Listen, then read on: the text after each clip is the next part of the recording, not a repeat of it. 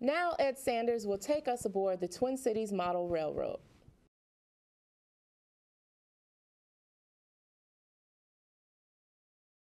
We have visitors from every state and from several foreign countries have come to visit us over the past several years. I'm talking now with Bob Niederkorn. And Bob, can you tell us about this railroad? It's world famous, I understand? Yes, it is. The Twin City Model Railroad Museum represents what railroading would have been in the Twin City area of about the 1940s and 50s. Diesel locomotives were just coming into use. Steam was still prevalent on a lot of the lines. The layout here represents the Twin City area with a lot of buildings and structures, bridges, the river, the Minneapolis Great Northern Depot before it was torn down. We have the old powerhouse that provided electrical power for the streetcar lines back up until 1954. And quite a bit of different scenic views of parts of town. The different buildings over in Minneapolis represent the flour milling area, the warehouses. On the far side we have a backdrop that represents the Mississippi River Valley down around Wabasha, Winona. So you will see the tracks running along the river for a considerable distance. We have a paddle wheel steamboat over there. We have a little village at the far end that represents what would have been a small town close to the Twin Cities, kind of a suburb just north of the Twin Cities. Now, who built all this? This has all been put together by volunteer members over a period of 24 years here.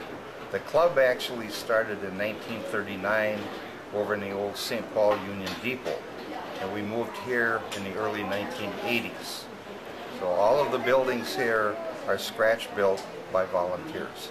Now, what does that mean, scratch built? Well, where you don't use a kit that you buy in a hobby shop, because each of the buildings here is quite unique. It represents an actual building that used to be or still does stand in the Twin City area. The different flour mills and grain elevators are reproduced here, as is the Great Northern Depot, the post office complex in Minneapolis, some of the buildings around neighborhoods in St. Paul, the different railroad yards with the roundhouse, the turntable, and the rail yards. So all of this has been scratch built and put together by our members. How many members do you have? We have about 120 members, and I would say more than half of them are available to come in frequently to help with running the museum, doing maintenance on the track and the equipment, and just kind of constantly upgrading everything that we have here. Now, for those who are watching who might know something about model railroads, what is the gauge of this railroad? Okay, the gauge is called O scale, or O gauge. That is, a quarter of an inch equals 1 foot.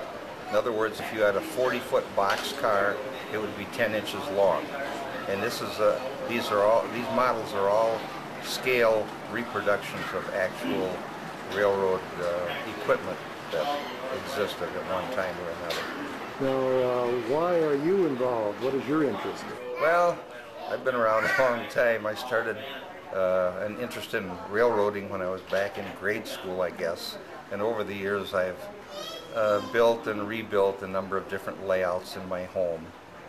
I live in a condo now, so this becomes kind of my club to come down and work. And I have some equipment that I bring occasionally to run, and most of our members do.